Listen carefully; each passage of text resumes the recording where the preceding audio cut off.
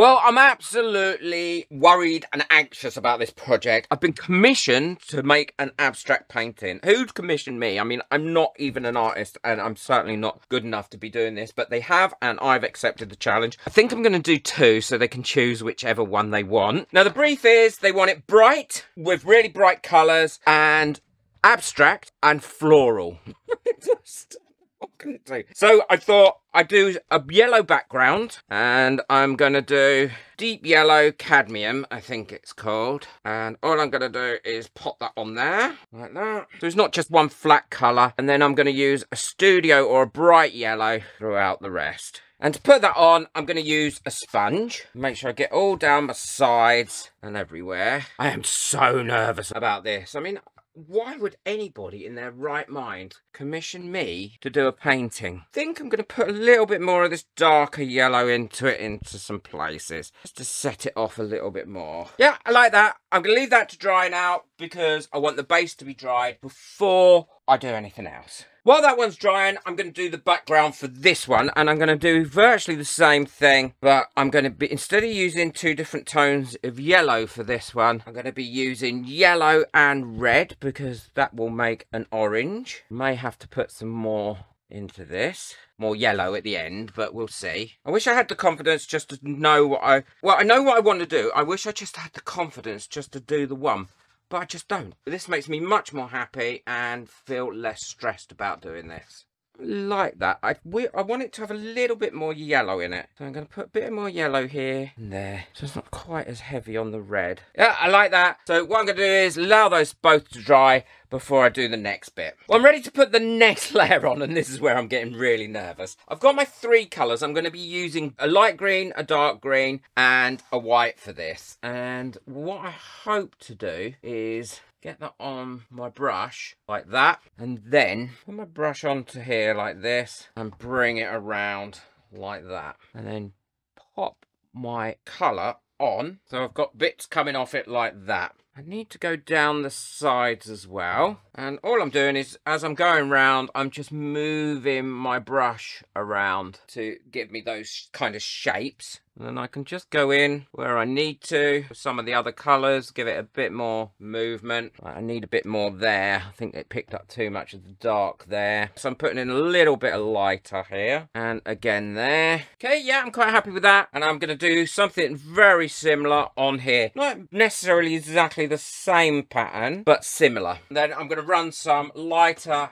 through it as well, and some darker in different places. And again, I'm just going to move this around onto the edges and then let that dry for the next stage. Well, these are dry enough now for me to do the next stage, and I've blown some balloons up. I've got 3 in different sizes because I'm going to do a balloon smush on these. And again, I am so nervous about this. And what I'm going to do is put some puddles down onto where the green is. 3 should be enough. I'm starting with red here because I've got a yellow background. And all I'm doing is pouring a little bit into the middle. A bit of white. I mean, you can't say these aren't bright. A tiny bit of blue in the middle. And then in the middle of that, I'm going to put a little bit of black. Not too much at all. And this is where I'm going to take the balloon and smudge it into the middle and see what happens. Well, that's come out quite pretty. Bit too much black and a bit too much blue there. I'm going to wipe that balloon off. But there are some cells appearing on it, and I'm quite happy about that. That is quite nice. I'm going to leave those cells. Now I'm going to do a smaller balloon here. Okay, there's maybe a bit too much white on that one. And then the other balloon on this one.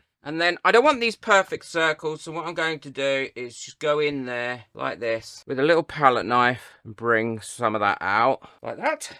Love those cells that are appearing. There we go. I'm just going to go over this with a torch and burst any bubbles, and hopefully if there's any more cells going to appear, that should bring them out. There we go. Right, I'm going to leave that one to dry, and then I'm going to do the same with the other one, but in a different order. This time, I'm going to start with the yellow rather than the red, obviously. Oh, look how much mess I'm making. I suppose it would help if I didn't have that bit hanging from it. I can't have 4, I'm going to have 5.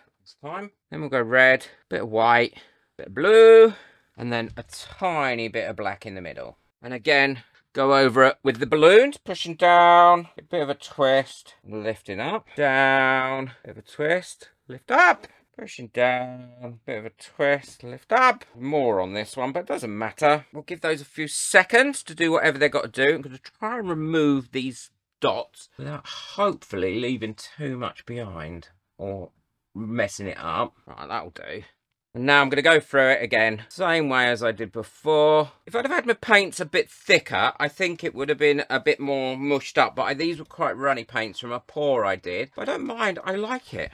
You know, I'm not disliking it. And it's all in the proof is all in the pudding. The proof is all in the pudding once it's dry, isn't it? Give these a bit of a torch. Okay, and now I'm going to leave those two to dry, and I'll show you what they look like before I varnish them, because they want them glossy, so they're going to be varnished in a gloss. Well, these are nearly dry now, and what I'm going to do is put a little bit more of some colour in, but not using paint. What I'm going to be using are these Spectrum Noir illustrators, and all I'm going to be doing is going around and putting some bits in like that all over the painting in no real set pattern. I just want to put some more bits in to give it a little bit of interest, and these will be fine once I gloss varnish this. Now, I'm not going to gloss varnish it for at least another week. I want to give it a bit more time to ensure that it's dry.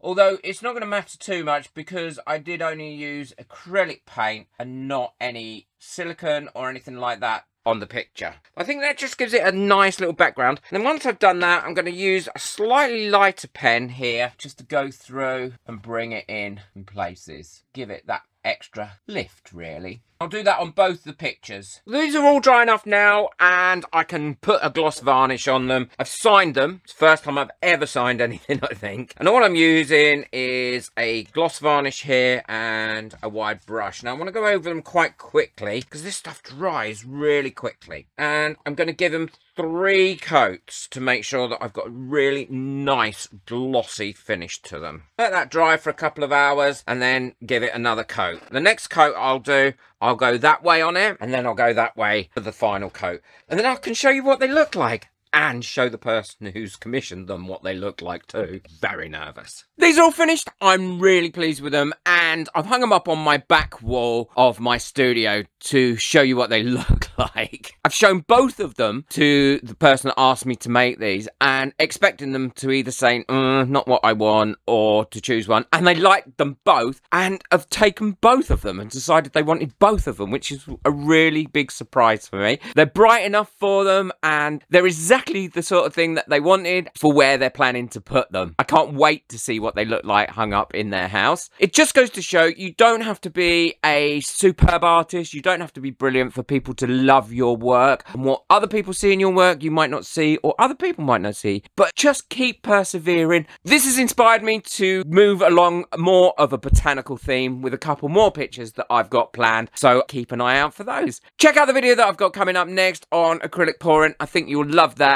if you want to see how I get to this stage. Links to everything that I've used today are in the description below. Take care, enjoy your crafting, bye.